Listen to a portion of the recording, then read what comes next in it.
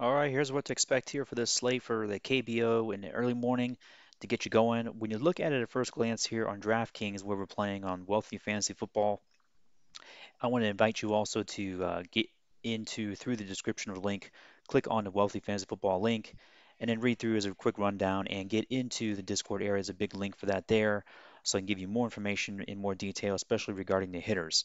So this will only overview basically the pitchers. So at first glance here, as you can see, when you arrange this slate today in fantasy points per game for the pitchers, C. Lim of LG, I'm not going to try to pronounce the names, that's not necessary, is far and above at 26.5. Now, this could mislead a lot of people potentially to play him, making him chalky, as a large percentage of people would play him at only 6,900 as one of the best salary savers here on the slate as well. And then another option, since you got to, play two players on DraftKings, is Mike Wright at 9,000, however, 18.5, or actually Buchanan would be the second chalkiest guy. But what I've actually come up with is I'll tell you now why Cuevas is really to be or should be the highest or best pitcher on the slate. And that is because over here on wealthyfantasyfootball.com, you're basically going to see the same thing once you hit the site. Is this rundown here of, like I mentioned, Cuevas being number one. Now, that sounds kind of scary because he did have at least one sub 10-point game, I believe. Well, let's just see. So, not to scare you off from him, but when you click on his fantasy points, well, the average is 9.9. So, the log showing here, he only scored 5 points in the first outing. So, there was an adjustment period there, obviously. He did have some stats, I believe, last year. Let's just take a look at here. The KBO stats, great resource, number one resource really to look at all these different stats, team-wise and so forth. But focusing on Cuevas again, and if you click on his name there, right within the matchups for today's KBO games, you'll see here he did pitch last year. He had an excellent 3.6 ERA with a 1.17 WHIP.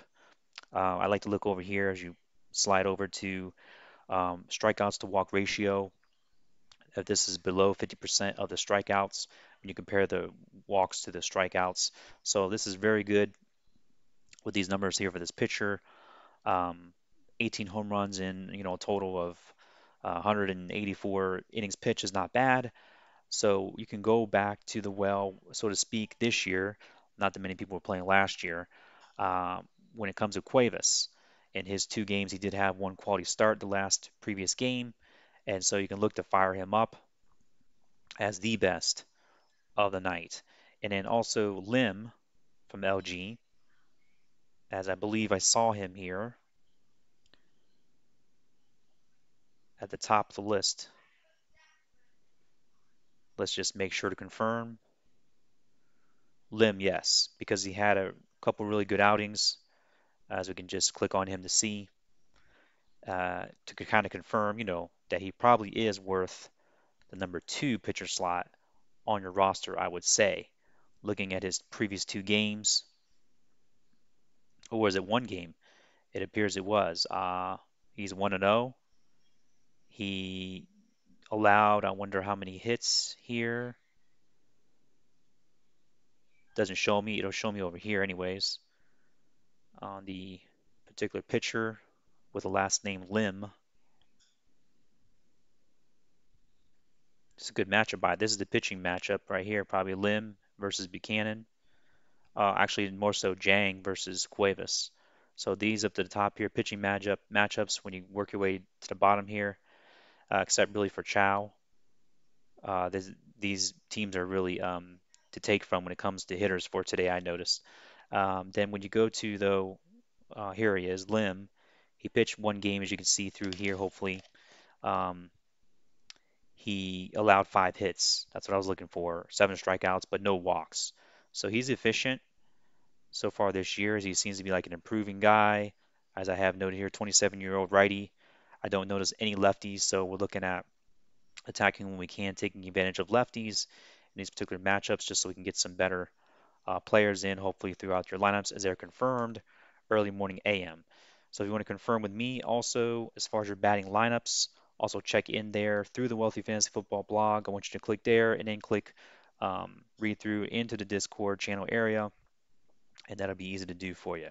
I hope all goes well with your lineups. So this is a pitching rundown, and we'll give you more on the inside as far as the hitter, best projected cash, and even tournaments hitters once inside there, give you a few ideas on the blog itself, but you must get into the Discord to get a full cash and GPP pool of players. All right, talk to you later.